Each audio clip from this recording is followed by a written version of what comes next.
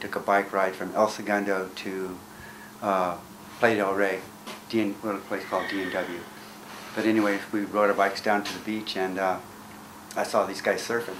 And to me, I thought that was like the most amazing thing I'd ever seen in my entire life. I got my first surfboard was a Dewey Webber surfboard, an 8'4", 22 inches wide, basically kind of like what I'm making now for myself.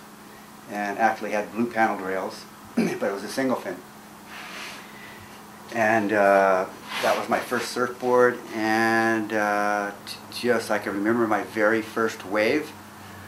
Just I'd go out as far as I can, waist deep, and then I'd jump on my board. Hopefully I'd get to my feet before I hit the sand.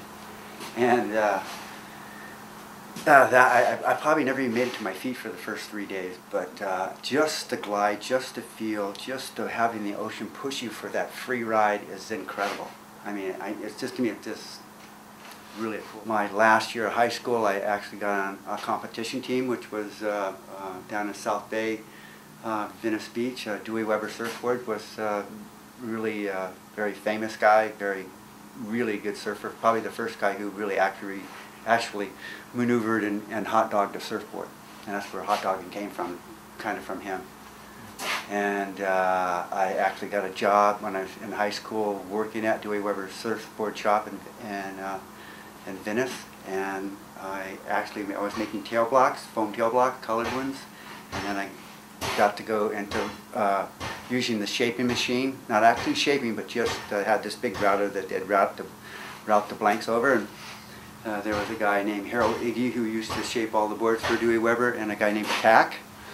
And that's basically how it all kind of started. As I've gotten older over the last 50 years, I'm kind of basically going back to what I learned how to surf on.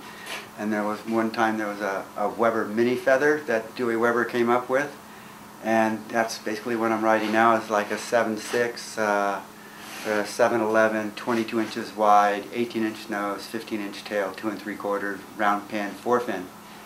And that sounds like a lot, but it's actually what I call a senior citizen hot dog board for a person my age. It's just the type of board that you can have the early entry, you have the 4-fin skate, you can actually ride the tip. The cutbacks are fantastic, and especially with the EPS blank that it is, it's a very buoyant blank, so we need all the help we can get by being up out of the water and having that early entry to get into the wave and having the rhythm of the wave work for you instead of against you, and that's basically what I'm riding.